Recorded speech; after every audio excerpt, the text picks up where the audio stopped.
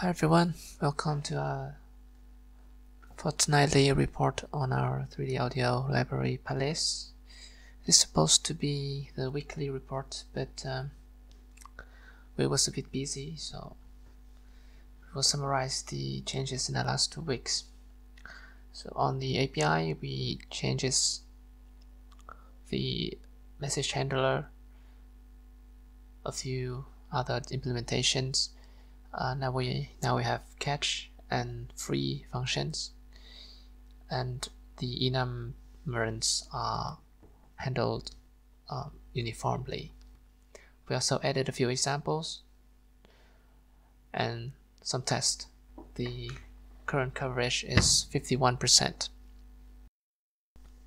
Thanks to the newly updated API, we can now start to use the library in real-life projects, notably in my game Brutal Maze, which will be showcased shortly after.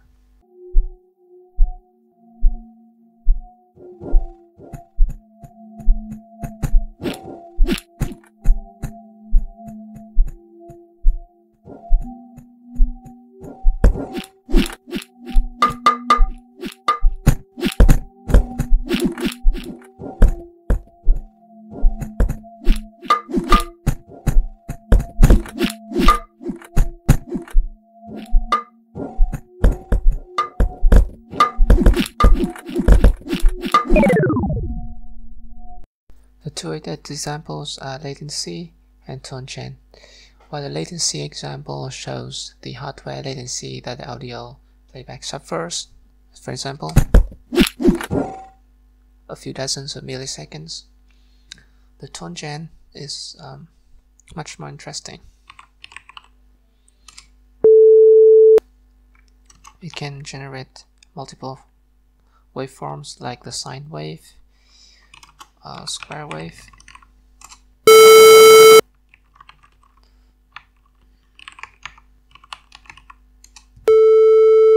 triangle wave, and many more.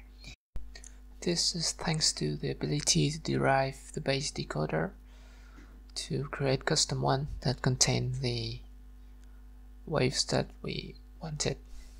In other news, our documentation also got an overhaul which separate the reference into multiple sections. This is now easier to navigate.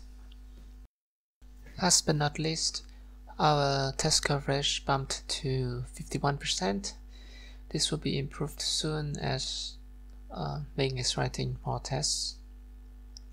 Happy with the current changes. We published a new release 0.1.2 to pp.